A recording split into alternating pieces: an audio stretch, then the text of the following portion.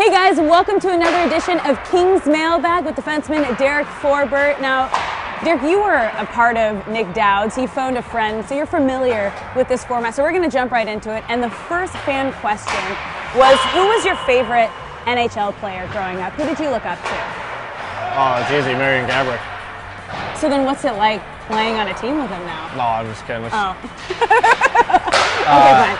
Yeah, I mean, he was kind of like the big player growing up in Minnesota, but my favorite player was probably Nick Lidstrom, just watching him and the way he played, and I just kind of really gravitated towards that style.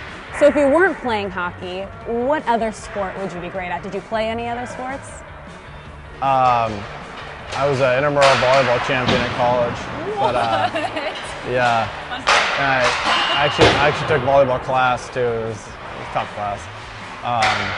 So that was probably my second sport. Were you any good? Honestly. I was a grinder out there. Okay. Probably wasn't known too much for my skill out there, more for like blocking and being a good digger, I think is what they call it. Who are you closest with on the team? Probably the Grizzly Bear, Nick Shore. I don't know, we kind of went to high school together we did go to high school together for a year in Ann Arbor, and we were pretty good buddies there, and then we lived together in the minors for 2 years, and then playing together up here, so. That's kind of crazy that you've been able to play with him throughout almost your entire career.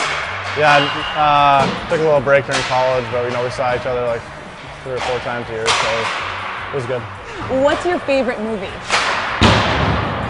Definitely Remember the Titans. Yeah, it's always just been a favorite of mine, and that whole storyline, and when the team comes together on that practice scene is one of my favorite movie scenes of all time. So inspirational. Oh, I love it. What's your go-to meal to either cook or just go out and eat? Well, I haven't really been too much into cooking this year. I've just kind of been supporting my local restaurants, and I'd say my favorite meal is probably the prime rib dip from Nick's. Have you had that? It's so good. No, but is this Nick's in the Metlocks? Huh? Nick's in the Metlock Center in Manhattan Beach? Yeah. Yeah, okay, this goes back to the phone a friend when you came in on Nick Dowd's mailbag, because we asked if you were going to be a sandwich, what would you consist of? And he said you would be prime rib because he can't even describe how many prime rib sandwiches that you've eaten. So we're going to actually let you answer this. If you were going to be a sandwich, what would you be? Probably something super healthy, like a lean turkey sandwich or something like that. Okay, it's close to almost what you had last time. You said lean ham. Did I say lean ham? Like a holiday ham. A lean, healthy holiday ham. I do kind of resemble a holiday ham. Okay, so we'll go ham over turkey. Yeah. All right, I'll take that. Now we're going to keep it on the food train here.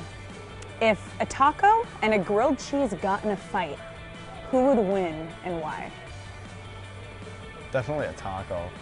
I don't know. I don't really like grilled cheeses. It's just like bread and cheese. It's not really my thing. Big taco guy, so I'm gonna go with the taco. It's got a lot of substance too.